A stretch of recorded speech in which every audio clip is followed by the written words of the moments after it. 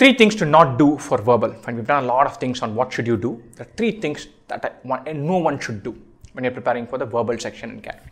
First one, diving deep into grammar and understanding what is the present participle of different verb tenses, thinking about gerunds and whatnot. And so, be it grammar or literature, you don't need to dive deep. We have not had a hardcore grammar question in years. You're going to get sentence correction questions. Even those have been kind of declining in CAT. CAT is dominated by RCs and para jumbles and sentence eliminations after that. So sentence correction is not a primary testing area. Even there, you need to have a feel for, oh, this sentence appears funny, and not really know your grammar rules. So don't dive deep into grammar rules. Second one, vocabulary. When you will need absolutely, you will definitely not need to know gazillion words to crack this exam. Your reading comprehension passages are going to be simple to read and generally tougher to answer. The tricky part lies in questions on reading between the lines, sensing something which is not said. So your reading habit helps, but memorizing 1500 words for the sake of CAT preparation is absolute nonsense. It gives you no payoff. So if you have started on that journey, close those books. They might be useful for some other exam, maybe you might have fun doing it, but it has no bearing on CAT performance. Read a lot. Organically, your vocabulary and your sense of usage of words will improve. That is important.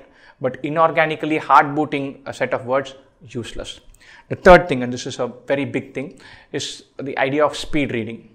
Right? So CAT is not about reading speed. You get 6 passages, 500 to 600 words tops each. And so usually most students can read 5 of these in the exam within the time allotted. It is not that difficult. Very often when you're thinking about reading speed, you tend to start to read quicker and quicker, and then you gloss over detail.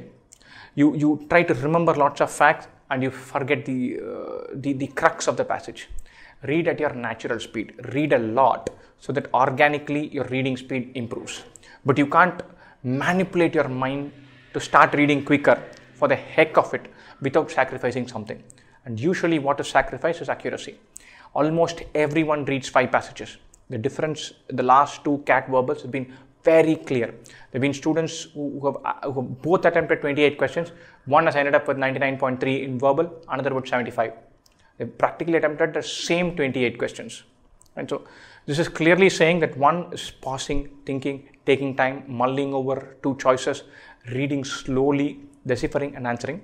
And the other is willy-nilly picking B out of B or D, or C out of C or D. Just randomly marking the answer without processing that.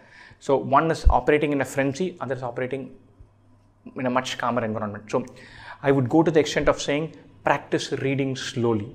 The best guys are the ones who can find a natural reading pace, comfortably take in the passage without consciously storing and stowing away information and facts and numbers, and then go to the question. You will still be able to recall if you have sufficient reading practice, but no point trying to build your reading speed for this exam. Reading speed organically improves. Vocabulary organically improves. Both of these improve naturally if you read a lot. Use that path to improve both. Don't hard boot either. All the best for you.